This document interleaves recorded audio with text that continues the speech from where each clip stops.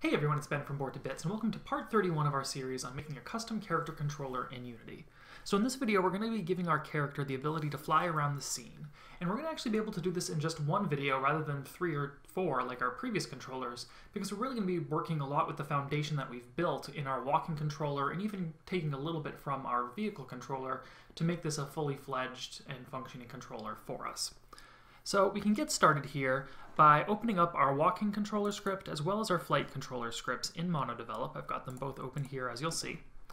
And we can actually copy pretty much everything we have in this walking controller script. Go all the way down, checking the grounding and facing, all of this here, right down to reset movement to 0, and we'll copy all that. And I'm going to paste this over, including pasting over this read input method, and that is because we have our own read input method from the walking controller right here. Now we are going to make several changes to this, mostly because we need to change how the movement is going to work in terms of, particularly in terms of our vertical movement, as well as setting up some activation and deactivation methods so that we can get in and out of our flight controller, much how we do with our vehicle controller. So to start, we're going to change our vector 3 movement velocity. I'm going to change it from walk velocity, and I'm going to right click and click refactor rename. I'm going to change this to fly velocity. Likewise, we're going to change the name of the previous walk velocity, and we'll just change that to previous fly velocity. And the reason for that is that whereas prior we've just been looking at the x and z coordinates of our walk velocity, now we are going to incorporate that y coordinate as well. So I want to change the name because this is really going to be how we're controlling all axes of our flight.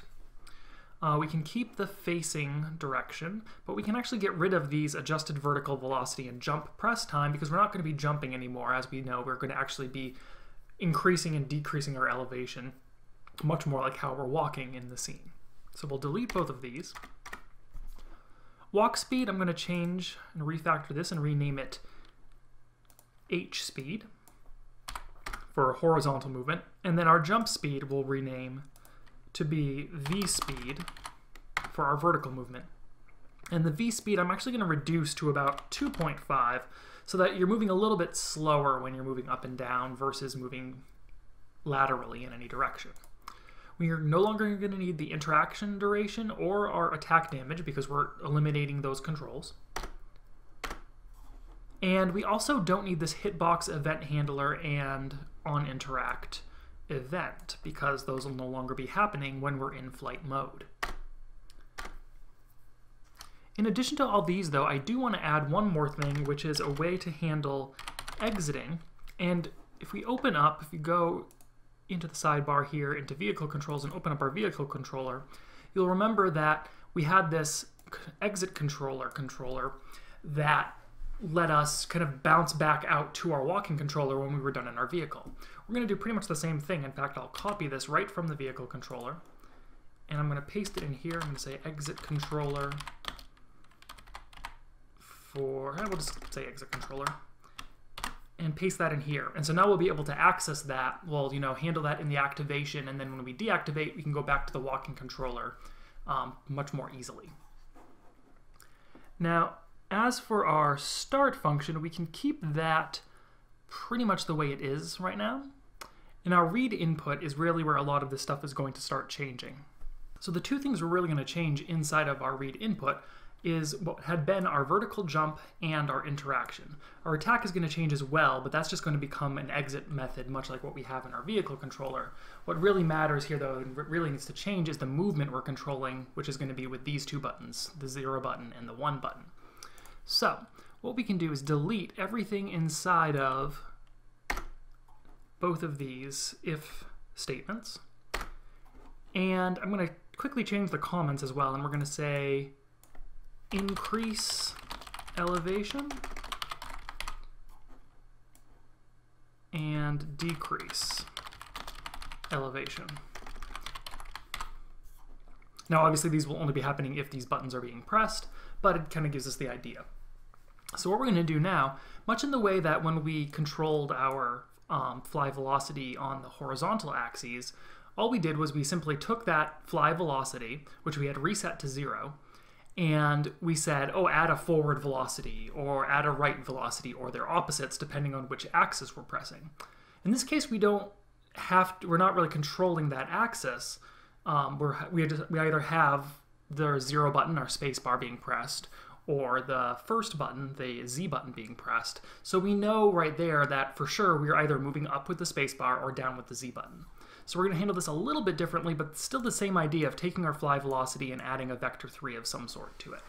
So for increasing our elevation, we can say fly velocity plus equals vector 3 dot up, and we can simply multiply that by our v speed. For our Z button, we can do the exact same thing. In fact, I'll copy this and I'll paste it. But we'll simply multiply it by the negative of the v speed so that it's taking our up direction and making it down. You could also simply say vector 3 dot down, but I find that this having the consistency there is actually a little bit nicer. In addition, I'm actually going to speed us up a little bit when we're going in a negative direction because gravity's kind of helping you out there. You're kind of going into a dive, if you will. So I'm going to multiply this by 1.5f as well. So it's really kind of a feel thing there. You can add that in if you want to. You can leave it out, move up and down at the same speed, but that's just something I'm going to do there. Lastly, our if data buttons 2 is true, we're going to want to exit. So I'm going to say check exit button. And we're going to simply add an exit, a call to an exit method here. If it changes the name of it because we haven't written it yet, don't worry about that, but just say exit with parentheses. And we can actually add this down at the bottom of our script here. So we'll scroll all the way down to the bottom and we'll add a quick void exit method. And this is, again, something we're going to be taking very similarly from our vehicle controller. If we scroll all the way down in our vehicle controller, we have down here around line 113, exit, and all we're doing there is activating that exit controller that we'll set up. So we can simply say that here as well. Exit controller dot activate. And so that makes sure that we are reactivating the walking controller and getting out of the flight controller. Now the next place that we need to change some stuff is here in late update. Late update had been previously kind of checking a lot of things for things like jumping, which we can get rid of, so we can get rid of this jump press time, which we no longer have as a variable. We do want to keep check for facing change. And then the last thing here, though, is that what we had been doing was setting our x and z velocity based on how we were walking, and then our y velocity was set based on our jumping system. It was a little bit different. Well, now it's all going to be based on the fly velocity, x, y, and z. So we could say fly velocity dot y. But at this point now, we're creating a brand new vector 3 just to take the x, y, and z all from fly velocity. So all we really need to say is that our rigid body's new velocity should be equal to our fly velocity vector 3. Looking up here, I can actually see we no longer need grounded. Grounded was really just being checked if we were jumping, which since we're no longer doing, so we can get rid of that method up there. And now our check for facing change, I believe, stays this as is. Yeah, we don't have anything we need to change in there, nor do we need to change anything in our change facing. We're not going to be facing down or up if we're moving in those directions. We're still going to kind of keep horizontal facings, so we don't need to change anything in either of those. Here in our reset movement to 0, we can get rid of the adjusted vertical velocity because we're no longer have that as a variable. We can keep that there like that. And now that really is everything we need for the actual movement controls of our controller. In fact, we can kind of try this out now and see how it works for us. Hit play and walk around, and now you'll notice once I get to this power up and I touch it, I'm still now able to walk around. It's a little bit funky because my facing is no longer working, and we will fix that in just a couple minutes. But now we can also, if I press and hold the space bar, you see that I just keep moving up and up and up. I'm not just jumping, I'm actually moving at a constant speed up into the air. Now, if you notice, you can just barely see it, but if you look at the headlights of the car at the bottom of the screen here, you can see that I'm very slowly now moving down toward the ground. And we don't want that to happen. And there is a reason for that happening. If I press the Z button, I'll actually move down even faster, but even if I'm not pressing the Z button to move down, I am very, very, very slowly being pulled down. And the reason for that is that even though we have a 0 movement in our y-axis, when I'm not pressing the Z or the space bar, I'm still being affected by gravity. It's being reset every frame, so I'm just very barely being pulled by gravity. It's as if I've just stepped off of a ledge every single frame. But it is happening there, so what we want to do is we want to go into our player object here and say, when the flight controller is active, stop using gravity. And we can do that pretty easily. What we need to do is we need to set that inside of our controller activation method. Now we don't have one in our flight controller script right now, but we can add one pretty easily right from our vehicle controller. In fact, we can copy both of these from our vehicle controller and paste them into our flight controller. Now we can delete this passenger model set active. We don't need that because we don't have a passenger model for our flight controller. We'll save that. We want to keep this exit controller because we do want to definitely assign our walking controller. Once we gain the ability of flight, we want to be able to exit back to the walking controller. So that's good to have there. And the other thing we can though add is right below that we're going to say get component Rigidbody, access that Rigidbody component, and we're going to check its use gravity boolean, and we're going to set that equal to false. Likewise, when we deactivate, we want to make sure that we start using gravity again. So I'm going to copy that and paste that into our deactivate method, but here I'm going to say that using gravity should be true again. Now the other thing we're doing, if you recall, when we pick up that power-up, is we're actually adding in that flight controller component to our player. It becomes, it wasn't there when we started the scene, and then it gets added in. We want to make sure we remove that component again when we deactivate the flight controller so that we don't keep on piling on more and more flight controllers. And the easiest way to do that is we can simply say destroy this. And this might look like it would actually destroy the player object itself, and we would, just lose the player altogether when we exit out of flight. But destroy works in a couple of ways. If you were to say destroy game object, then that would destroy your entire object in the scene. However, when we say this, we are referring to the actual flight controller script, or in this case, the flight controller component. So that simply gets removed directly from the scene for us, or from the object for us. So if we jump back over to Unity now and we hit play, we should see that we can go over, get our flight power up, the flight component appears here. I can now start moving up. I no longer sink to the ground, however I can move back down, and then when I hit the X key to exit out of the flight controller, you'll see that this component down here disappears from our character, and we drop right to the ground because we are once again using gravity. So that really gives us everything we want there.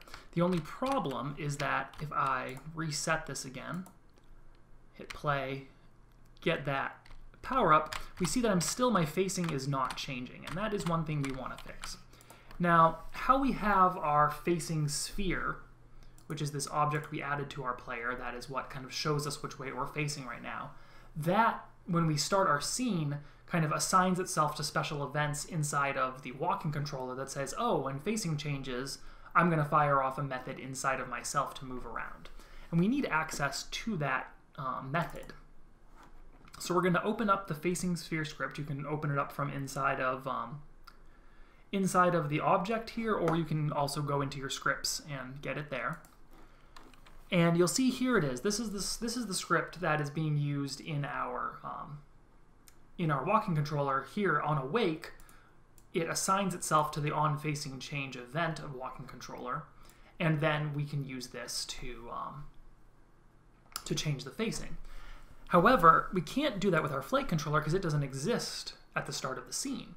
So we need to actually actively go in and say, oh, when we activate the flight controller, we want to assign this method from the facing sphere to our own facing change event here. We can do that relatively easily, but we need to make this refresh facing in the facing sphere a public method so that now we can access this from outside of the facing sphere. So in our flight controller, we can now go down to our activate method, and we can simply say on facing change, which is that event that we have in flight controller, and we're going to add a method to it, and that method that we're going to add is inside of the facing sphere component, but we can't get access to that with just get component because our flight controller isn't on the same object as the facing sphere. The facing sphere is actually, our flight controller is on our player, facing sphere is a child of that, so we'll need to get, say, get component in children facing sphere. Since there's only the one on the single facing sphere, we can do this safely and not worry about it accessing the wrong component. And then from there we can say dot refresh facing. And so now this is adding the facing sphere's refresh facing method to the event inside of flight control, so that now whenever we change direction in our flight controller, we're still changing that facing sphere, much like we do with the walking controller. So now let's do this one last time. We'll hit play here, and we should now see that once we pick up that power-up, now our facing sphere works the way we want it to. We can even fly up into the air and fly around, and our facing is apparent to us. So this is working just as we want it to. And that really wraps up the 3 types of controllers we have, because we now have our walking controller that we walk around the world, our flight controller that we just saw, and we can still even get into our vehicle and drive around with that. So we've got these 3 different types of controllers that can all be activated within the scene via different means, and we can, just interact with our world in 3 different ways because of it. So with that, this really wraps up the main bulk of this series. We've seen how input works, we've seen how that input can then be translated into motion in different controllers, and we've seen how to switch between those controllers. I am going to do one last video to kind of tie up some loose ends, fix a couple of little inoptimized things, so that we're making sure that this is working really the best possible way it can. But this last video, the next video we have will be our last video in this series, so I really hope you've enjoyed watching it. Stay tuned, we're going to have some more, a little bit shorter topics coming up on the channel. But this has been a blast to do, and if you guys obviously have questions, leave them in the comments, or certainly feel free to join my Patreon page. I can usually get to answers a little bit quicker there. And yeah, thanks again for watching, and I'll see you next time.